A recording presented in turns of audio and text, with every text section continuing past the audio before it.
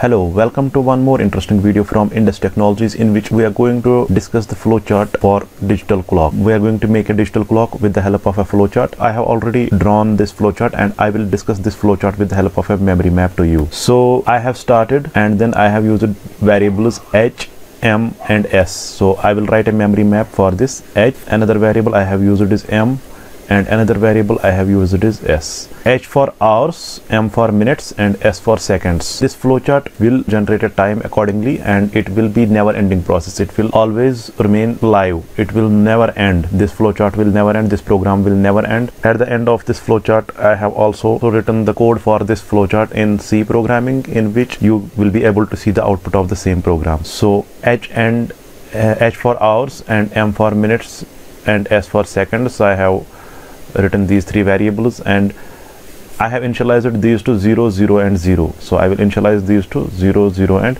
0. But I am asking the user to enter the current, what is your current date time. So in clock, you have seen that in clock, when you activate your clock, when you buy it from market, or when you insert a battery in your clock, that you are going to set up a time for this. So we are going to give a starting time for this.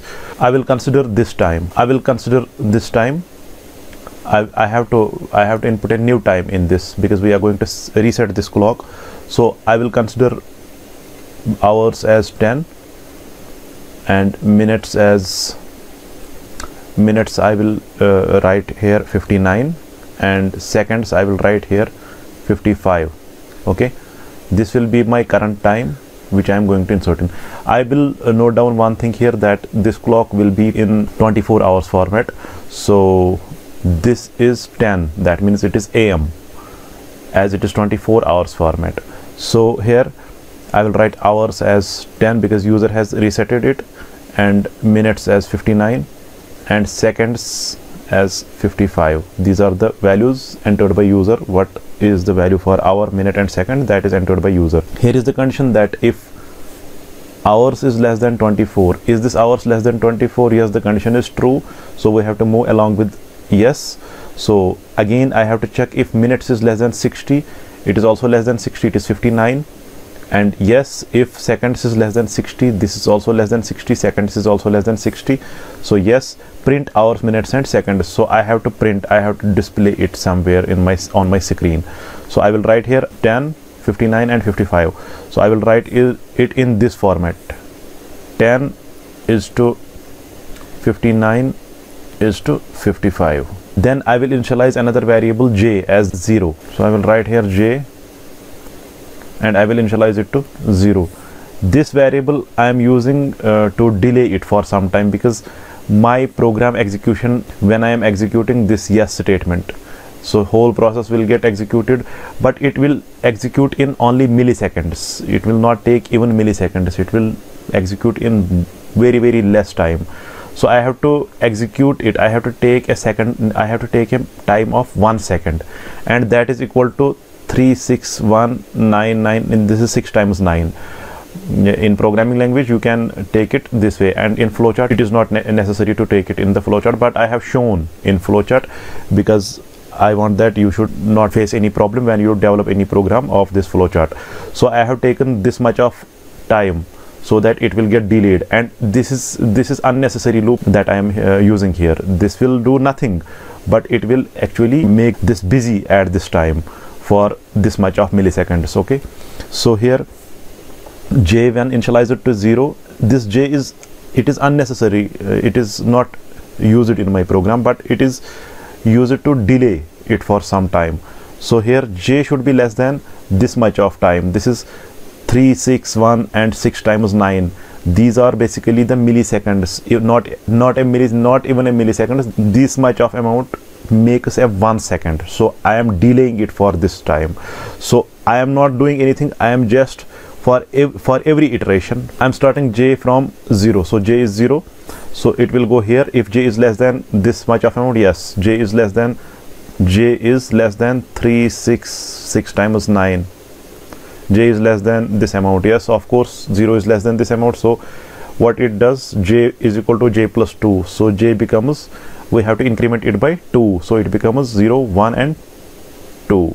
So it becomes 2 because I have incremented it by 2. Then I have to move in this loop, so I will reach here. Again I am checking if this is less than this. Is this 2 less than this? 36999, yes. So it gets incremented by 2 again, because here it moves to yes part and j is equal to j plus 2. It becomes 4. So again and again up to this time. So this does actually nothing. When I am iterating this j up to this much of amount, this much of a number, it does no work, but it makes a program busy for 1 second. We are iterating this loop this number of time to actually make it busy for 1 second, because we are delaying it for 1 second.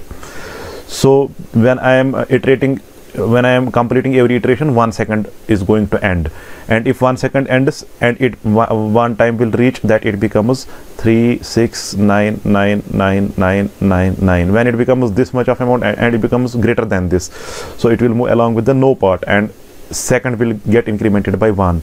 So this 55 will become 56.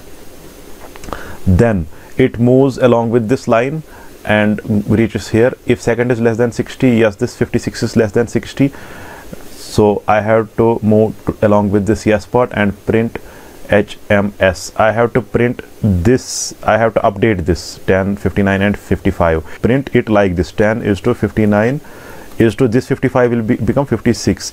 When you are running this on your system in any program, in C program, you have to clear screen, so that previous result will get cleared and new result will occur there. It becomes 56. Okay, so second is still less than 60. Yes, this 60 is, yes, this 56 is less than 60, so I have to print this HM and this. So 10, 59 and 56 will get printed. J again is initialized to 0. This J will again become 0, so I will write it again 0, and again I will iterate it 361999 times, so that 1 second time will pass. So it will get incremented by, for every iteration it will get incremented by 2 numbers, 4, 6, 8, till this reaches to this number 36199. Okay, when this reaches to this number, so 1 second will finish, then it becomes more than this number and it will move along with this no part, and second will get incremented by 1, it will become 57. Similarly we will go again and again, it will become then 58, and again j will start from 0 to this number. Okay, then it will become 59, and j will start from again from 0 to this number, then it will become, one time it will become 60, and again when I move along with this no part, it will become 60. Second is called second plus 1, it will become 60, and it will reach here. Then is second less than 60? No, this time the condition is false. So what will happen? It will move along with this no part, and second is equal to 0. Second will again become 0, and minute will become minute plus 1, so 59 will become 60. What will happen that time? We will move along with this line and will reach here. Then minute, is minute less than 60? No, this time minute is 60.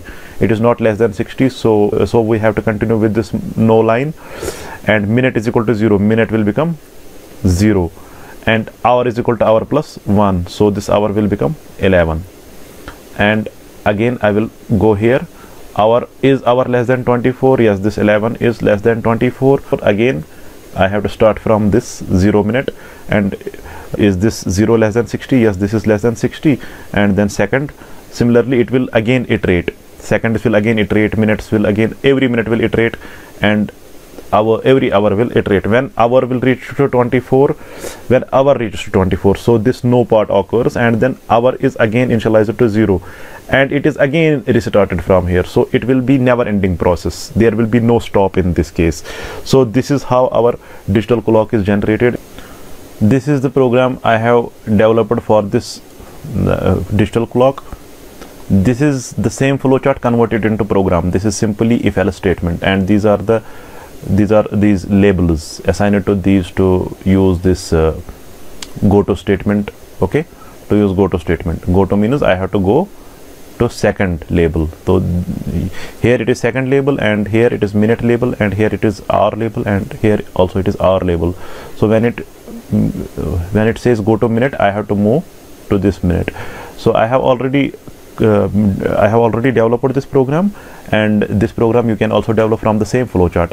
I am going to show you the output of this program. I will run this, and you need to run this program. If I will run this program, here it prompts me to give hours, minutes and seconds. I will give hours. In my case, my hours are 10 and my minutes are 59 and my seconds are 55. When seconds will complete to 60, from 55 to 60, this will become 60. When this will become 60, that means 1 hour, 60 minutes make 1 hour, 1 hour is going to complete. So 10 will become 11. I will press enter, hit enter, and you will see this 56, 57. When this will reach 60, this will become 0, because so you can see this becomes 0 and this becomes 11 from 10. And again seconds are going to start. When seconds will reach to 60, this will become 1. Okay, and it will move again and again, and it will work like your clock. Thanks for watching, and don't forget to subscribe our channel Indus Technologies.